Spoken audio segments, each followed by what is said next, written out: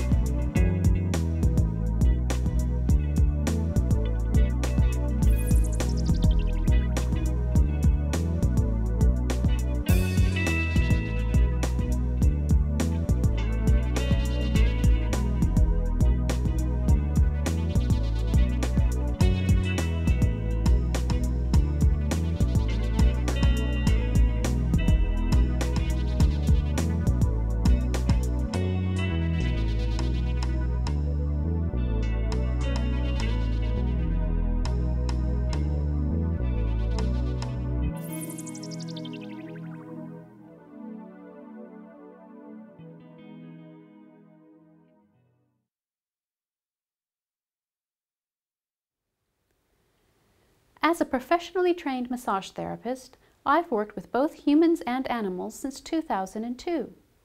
I became interested in massage for rabbits while I was studying Swedish massage for people.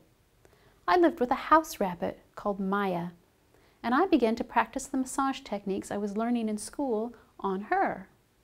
Over time, I noticed significant change. Maya seemed more relaxed than other rabbits, even in stressful situations like riding in the car or visiting the veterinarian. Her muscle tissue actually felt different, softer and more elastic than other rabbits. Our bond deepened, and the practice of massaging her was also relaxing for me. I began to formally study how I could develop massage specifically to help companion rabbits. I adapted Swedish massage techniques for a rabbit's anatomy and practiced on the many rabbits I met through volunteering with rabbit welfare organizations around the world. Later, I wrote a book called The Relaxed Rabbit: Massage for Your Pet Bunny. This DVD is an extension of that book, and I hope you'll find the techniques easy to follow and enjoyable to learn.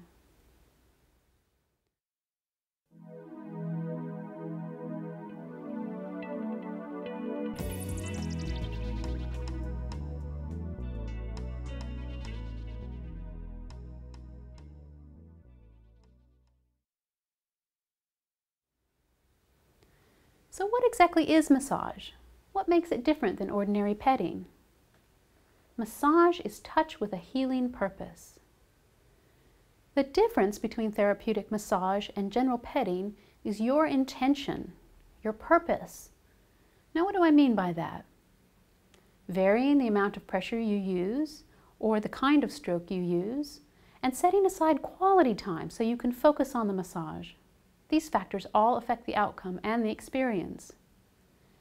By combining these elements with your positive intention, you can transform daily touch into a health benefit in your rabbit's daily life. Massage strokes manipulate the soft tissues of the body, which include the muscles, the circulatory system, and the lymphatic system. Each massage stroke has a different effect on the body. The amount of pressure you use and the pace of the stroke will also change the effect. For example, light feather stroking at a quick pace can stimulate the nervous system, while deeper, slower strokes can be sedating. Other strokes can compress the fibers of the muscles, simulating a contraction. The type of stroke you use will depend on the effect you want to have on your rabbit. We'll cover all the strokes later in the presentation. Massage isn't just for people, although if you've ever experienced a professional therapeutic massage, you know just how beneficial it can be. Animals already have a form of massage they use with each other: grooming. When rabbits are newborn, their mothers lick them to stimulate their bodily functions. Rabbits also groom each other, and sometimes their human companions to show bonding and affection. All living creatures need loving touch in order to survive. Many scientific studies have shown that those who don't receive this kind of regular touch have higher levels of stress hormones, are more irritable, and exhibit slower rates of growth.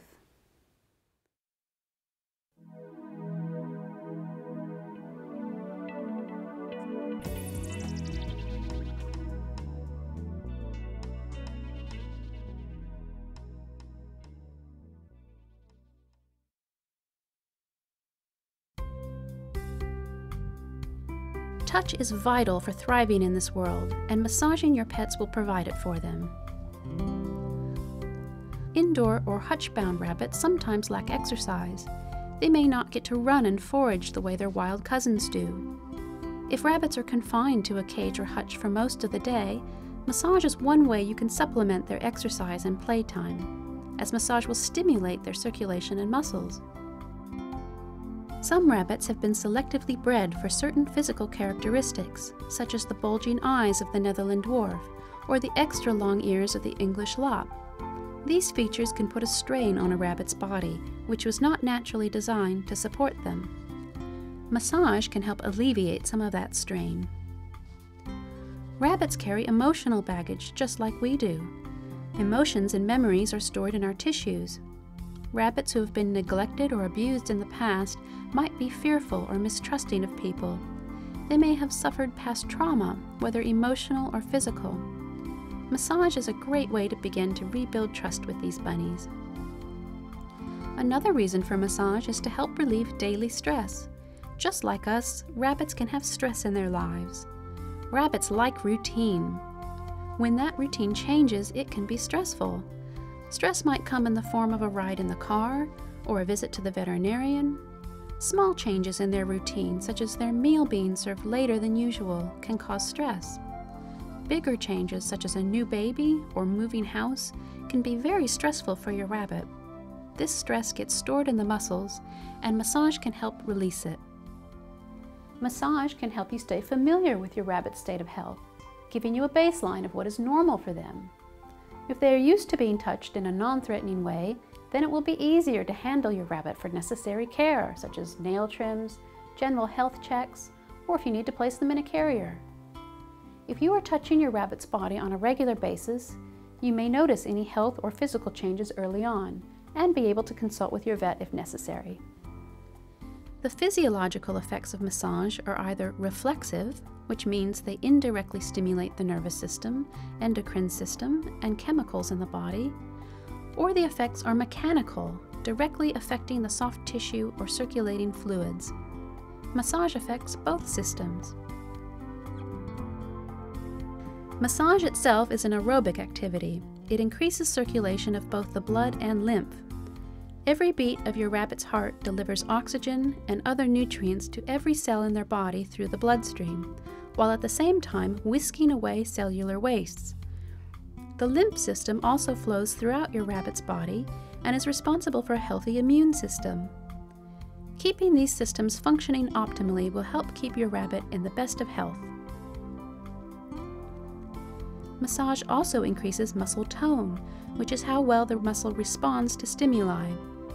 Regular massage helps to increase the range of motion of joints so a rabbit can hop and move about freely. Muscles that have been overworked or underworked can create adhesions, literally places where they become glued or stuck to the surrounding tissues.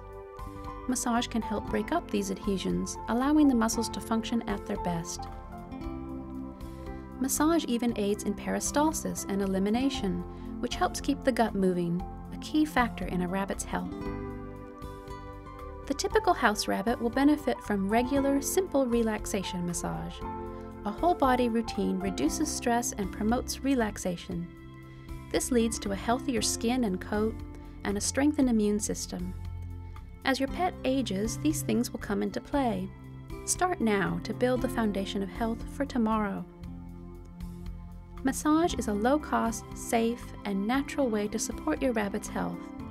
When applied appropriately, it has no harmful side effects, is non-invasive, and supports the body's own healing process. As you can see, there are many health benefits of receiving massage, both physical and psychological. But giving massage has benefits too. Studies have shown that simply stroking a pet can lower your blood pressure, decrease anxiety, and increase self-esteem. But perhaps the most rewarding aspect of sharing massage with your rabbit is that it increases the bond between you and deepens the connection between species. And finally, it just feels good. So what are you waiting for? Let's get started.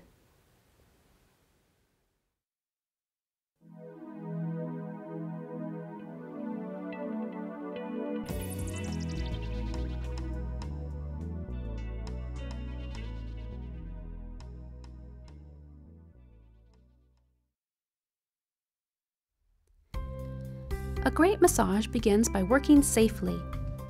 You should always start by washing your hands in warm, soapy water. Try to avoid any strongly scented soaps or wearing any perfumes when working with rabbits. They have very sensitive noses, and what might smell pleasant to us could be very unpleasant to them. You should also remove any sharp or dangling jewelry, such as large rings or bracelets, as these could poke or scratch your rabbit. Find a quiet and safe place to work. A good place to practice massage is on the floor, where your rabbit is most comfortable. There is no risk of him falling here, and he can leave anytime he wants. This is an important point about rabbit massage. Your pet is always in charge. If he wants to hop away, let him go. He may simply need to use the litter box or take a break. Rabbits aren't like humans and probably won't sit in the same position for an hour-long massage. They need to take frequent breaks, and they need to decide when they are willing to accept massage. You may find this especially true when you're first introducing massage to your rabbit. Massage is stimulating to the body, and your rabbit will need to grow accustomed to the purpose of your touch. In fact, you might find that you can only work a few minutes at a time at first, but this is normal. Keep practicing. Try to make massage part of your rabbit's routine. If you always practice in the same place at the same time, your rabbit will come to expect massage and may even seek it out.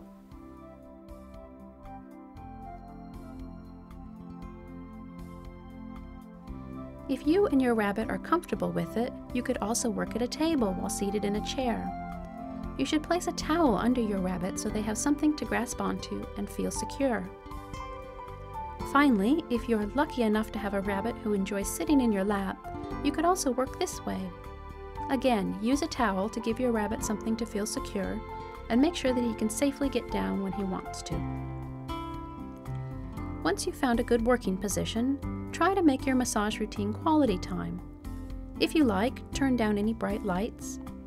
Turn off the telephone, radio, and TV so you won't be interrupted or startled by sudden noises. Play some relaxing music if it helps you get in the mood.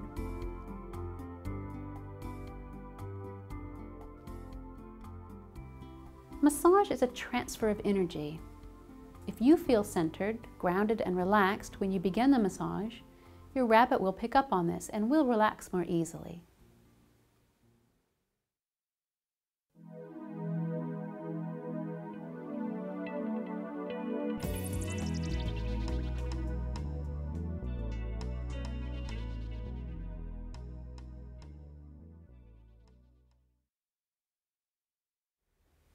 It is very important to know the health history of any rabbit you are going to massage. Consider any past or present injuries. Are they taking any medications? Have they had recent surgery? These are all circumstances that can interact negatively with massage and cause harm. We call these contraindications. If you have any doubts or concerns, you may wish to consult with your vet before you begin. Here are some of the situations in which you want to avoid massaging altogether, or may need to work around a condition. Since rabbits are grazers, use common sense here. No vigorous tummy massage right after they eat, but a neck rub after a few nibbles of hay is fine. Massage can spread bacterial and other infections throughout the body. Let an animal get well before attempting massage. However, a simple laying on of hands or a friendly pet can help improve a sick animal's mood. Massage increases metabolism and circulation, which a fever has already accomplished. Because pregnancy presents so many variables, it is best to avoid massage. Also, I advocate spaying and neutering your rabbit to prevent overpopulation. Let the heart rate slow down before a massage session. Cancer and malignant tumors can be spread through the lymphatic system by massage. Benign lumps may be all right to work around with your vet's blessing. These can desensitize your animal to deep pressure, and you could inadvertently injure them. Massage affects metabolism and can affect the onset of diabetes. Massage affects circulation. If your rabbit is taking medication to control their blood pressure, avoid massage altogether. Also be aware of how disease or injury fits with your rabbit's overall health. Ask yourself if their condition is affecting them systemically, the whole body, regionally, one area of the body, or locally, limited to a small area. For example, if they are taking an antibiotic for an infection, that will affect them systemically, and massage should be avoided. If they have recently been neutered, surgery was regional and massage should be avoided in that region.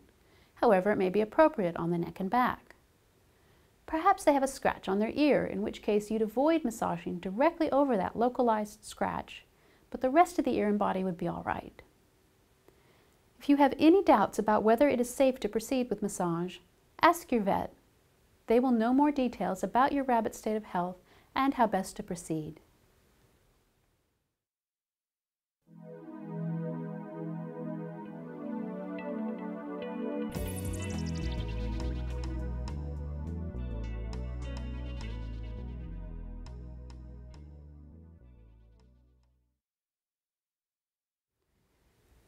How will you know whether your rabbit is enjoying the massage? They can't talk, so you must rely on body language to know how to proceed. These are called feedback signs. Some of the positive feedback signs that indicate your rabbit is probably enjoying the massage include closing their eyes, falling asleep, slow and even breathing, sighs or yawns, stretching their back legs or whole body, placing their chin flat on the floor, tooth purring or chattering teeth, grooming or licking themselves or you, flopping onto their side, presenting a body part for massage or leaning into your hands. Negative feedback signs indicate that your rabbit is not enjoying the massage. If you see any of the following, stop the massage immediately. Lunging or boxing with the front paws, ears flattened on the back in defense, nipping or biting, whale eyes, showing the whites of their eyes, muscles tensing in response to your touch, tail twitching or feet flicking, or the rabbit simply leaves. Feedback signs need to be taken in context. Sometimes a rabbit will lay its ears flat back against the head, but is obviously otherwise relaxed. If the ears are back and they are also lunging, showing the whites of the eyes, and in a defensive posture, then you know they are upset. A sharp bite usually means "stop touching me." But if the rabbit is staying close to you, they may give you a soft nip that could mean "don't stop touching me," or "not so much pressure," or "move to another spot, please." You will get to know your rabbit best through practice. Observe them and decide how to proceed, always remembering that they are in charge of the session. Never force massage on anyone.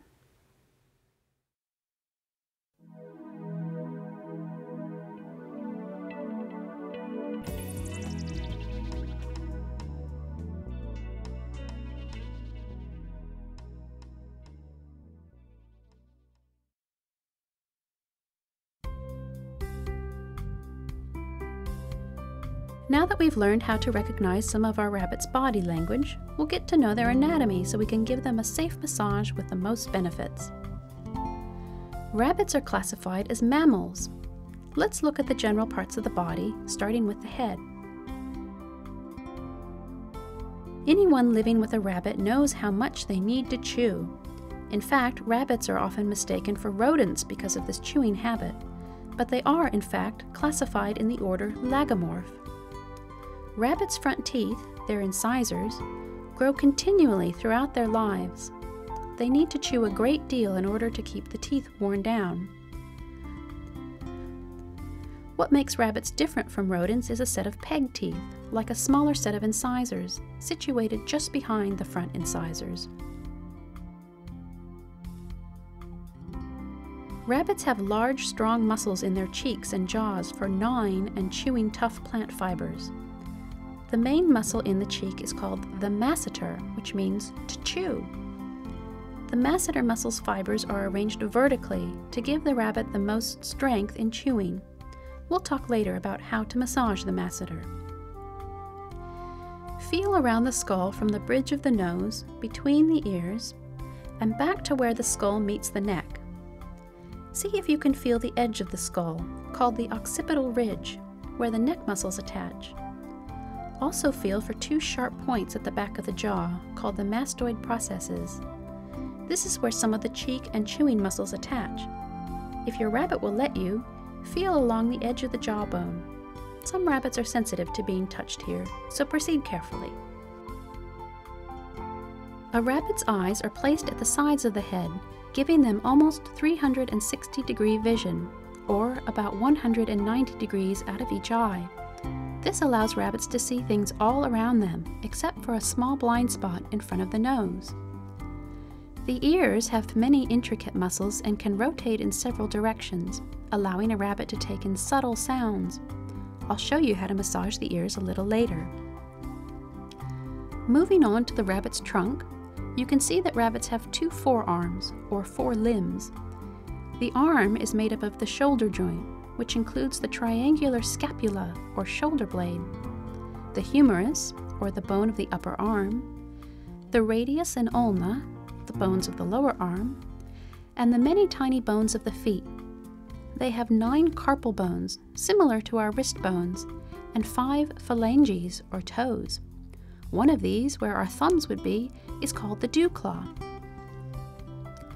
The back legs, or hind limbs, have a similar layout. The ilium is part of the pelvis and forms a curve at the top when a rabbit is sitting or lying in a loaf position. The femur, or thigh bone, inserts into the pelvic bone. The tibia and fibula bones form the lower part of the leg, and in between is the patella, or kneecap. The hind feet also have many tiny bones, including 7 tarsal bones, which form an ankle-like joint, and 4 phalanges, or toes. A rabbit's muscles are particularly designed for digging, hopping, and chewing. Take a look at the big muscles in the legs. They are the largest muscles in the rabbit's body.